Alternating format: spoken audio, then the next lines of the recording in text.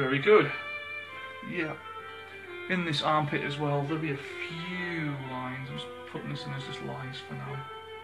Just so it's got like the folds in his armpit. Put that line in there very, very lightly. Just so we've got a very light line going in. Yeah. That's okay there. We'll put some transparent black underneath that as well to hide that out later. That'll be fine. Maybe a bit of cream in here just to kind of mix it in together. And a little bit dark in this side as well, just to make up the this kind of the shadow, without putting any real solid black in it just yet. Just for the definition.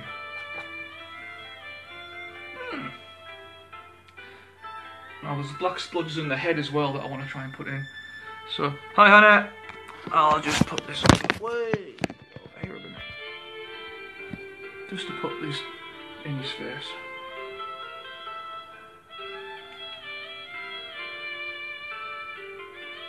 Eye.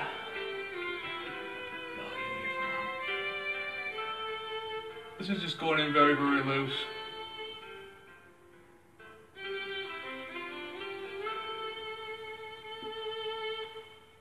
And then there's lines here as well.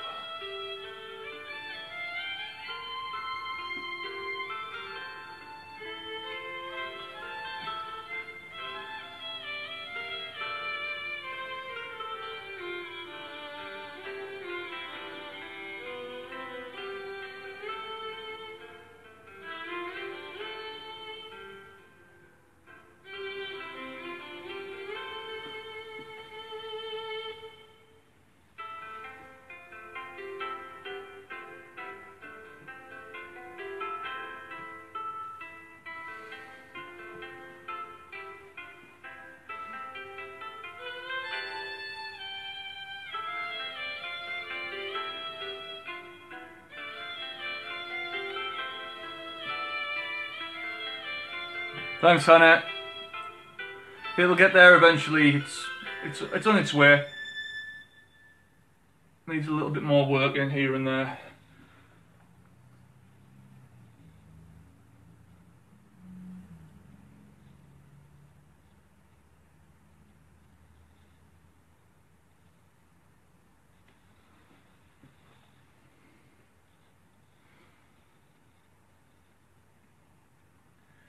Yeah, we're getting there.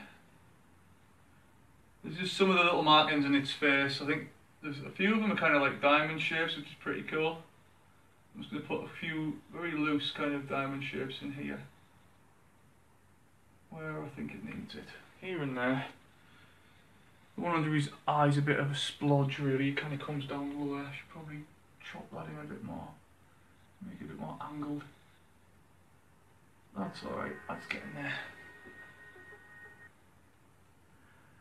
And then we want a few more just leading down the back of his head, onto his back and onto his neck. Might make them a little bit lighter later, they're probably going to be a bit too dark. But it's not so bad. In fact, there's another one on his nose, so there's a general curve here, and then we'll just put one in here a little bit. Hit that again with some white spray paint right at the end, just to give it that kind of definition. Yeah. And we'll just take it down a little bit further onto here.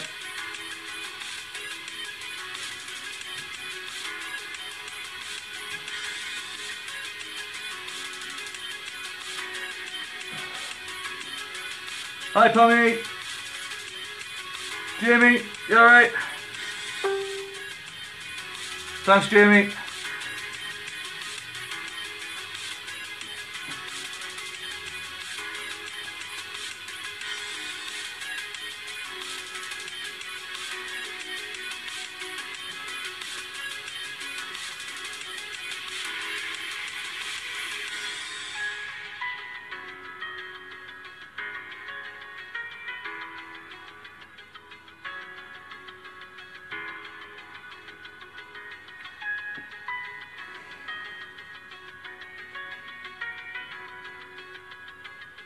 Thanks, Pam.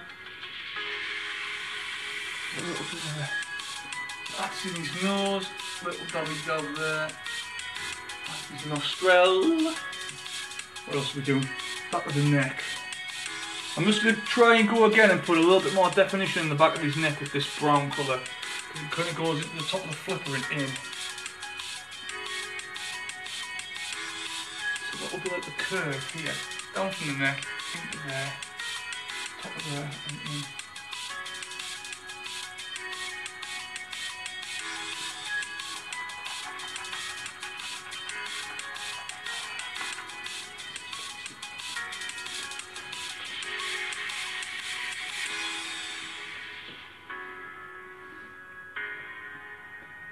Fin, top of the fin, top of the fin. Flick that back into the neck, so it's here.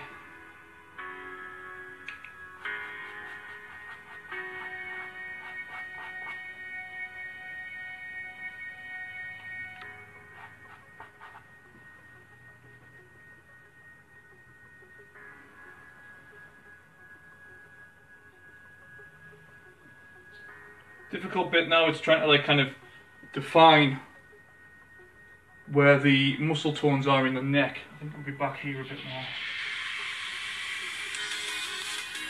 Just to put them in a little bit more and shape them out. Once again, I'm working over that gross baby sick green, just to give a little bit more definition of where we want to go with it. And we'll get there eventually. Like I said, it's very kind of loose, very kind of free, this job.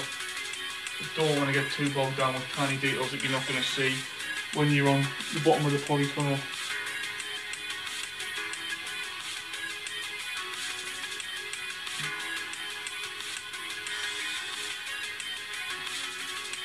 That's on the neck still.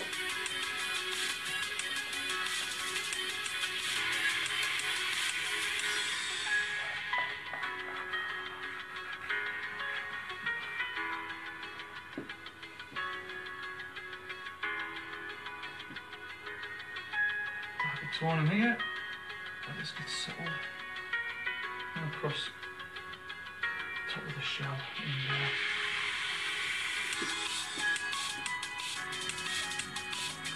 Let's see who's texting me, 2 minutes.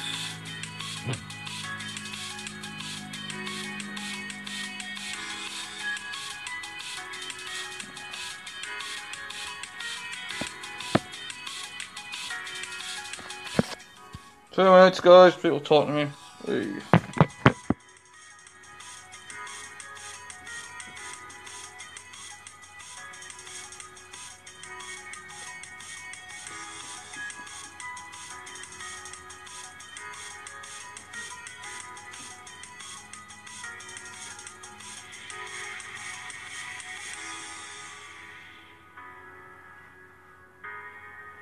That will be where the light hits it, inside there, that's it. And then all this is curved. Curve. Yeah. Now then, do we put in some very, very light cracks on the bottom of the belly?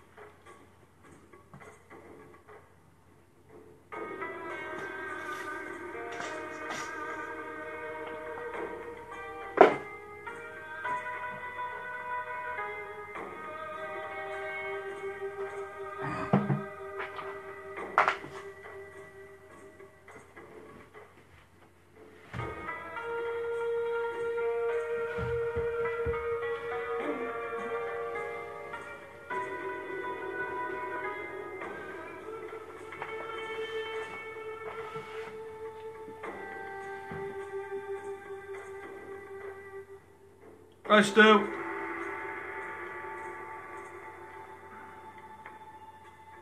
Okay, I've just mixed up in my hand white with a little bit of that dark brown to make kind of a greyish brown colour, just to put a little bit more definition in the face and in the beak, just to give it a kind of a bit quick dabby dab, just to make it pop a bit more.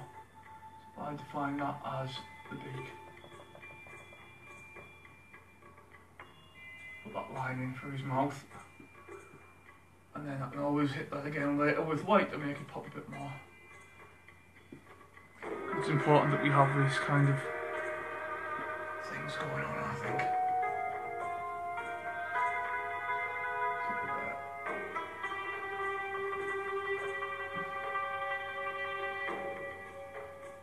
Flick that across, like that. Also under the eye. Give that definition of what we're after. Thanks, Ian. Cheers. Maybe put that in there. And go in with a bit more white. Just to.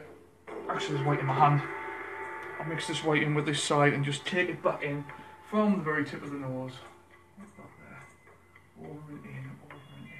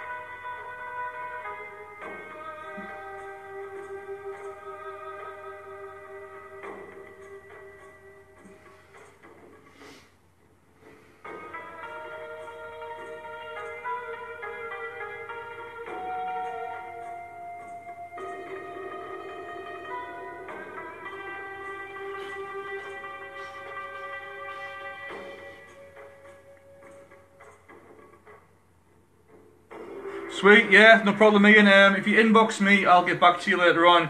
I've got a fair bit on at the moment with this project. I've got some few bits to do at the weekend in Middlesbrough, Hemlington area. But then after that, I can sort you guys something out before Christmas. I'll just let the squeezies in. My brother's here, alright, Chris? But yeah, as I say, anyone interested, inbox me, guys, on Facebook, or you can go to the website, or you can go to my... even email me. It's info@illuminationwallart.co.uk, and I'll get back to you guys. I'll probably do it tonight. I'll go through my emails and we'll sort it out while I'm designing for other clients. Not a problem. More than happy to help out when I can. Yeah, and all that in there would be lit up in there. Oh, this is lit up. And we'll make that a good thing when we go into it. Sweet. Yeah.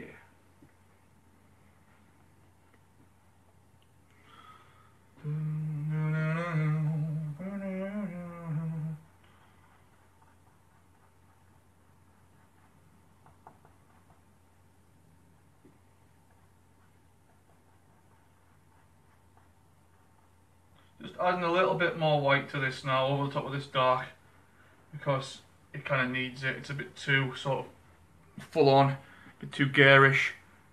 It needs to have something to it. A little bit something here just over the top. I might even hit it with some gloss in a minute just to make sure it's like really solid. Just to put some very kind of bright tones in this bad boy.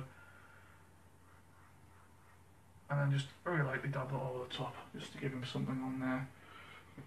Now then, this underside isn't exactly solid, I don't know why. I could probably put a line in here actually, just to crisp it off.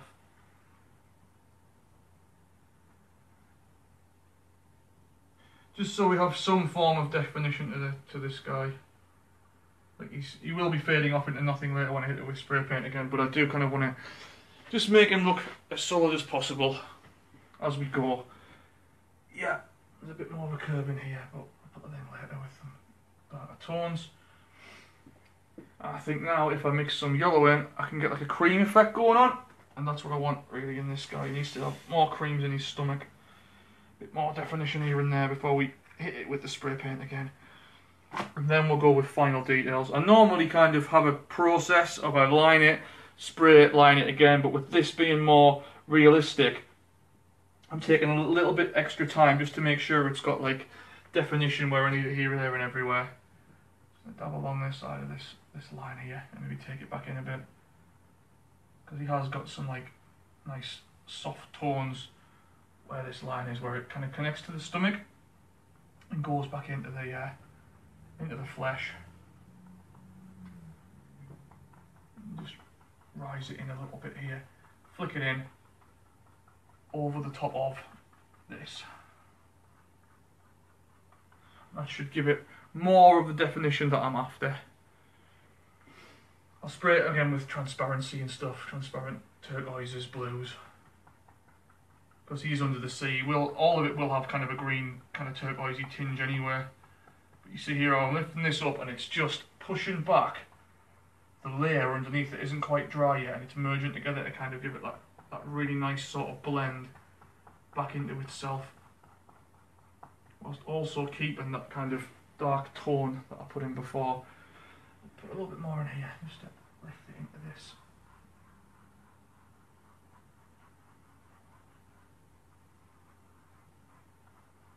There we go. We are getting there. Yeah, a lot of this will be picked up later with the spray paint as I go over it, just to kind of get the blends in.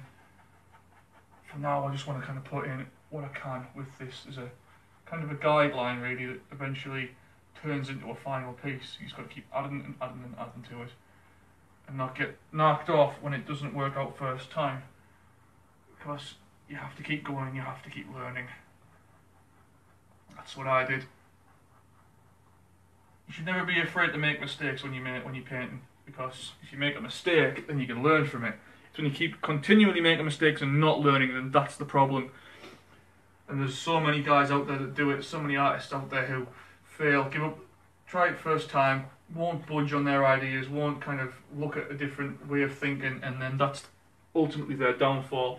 You should always be looking at other people, at other artists, and other things that inspire you and make you, you know, and see it as a way of making you a better artist and a better person ultimately.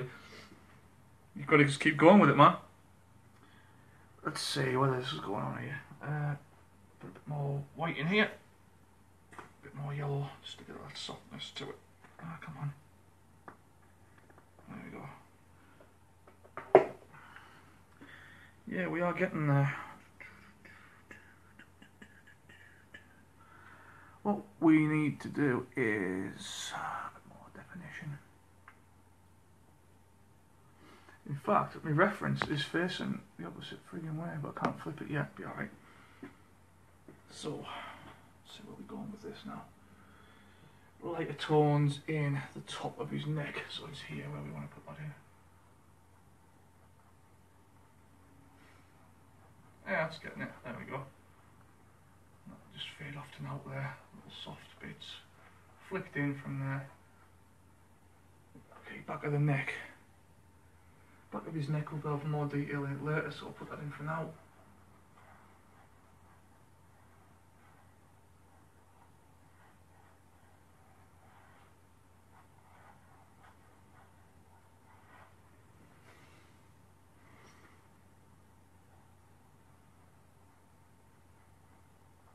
There we go, brilliant.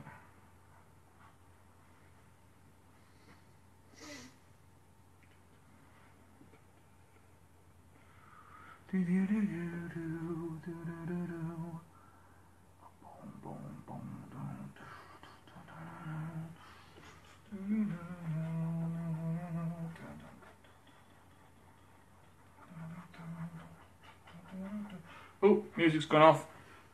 I think I'll put on some Metallica. Why not? I don't think Lars is looking. I don't think I'm gonna get bollocked off him.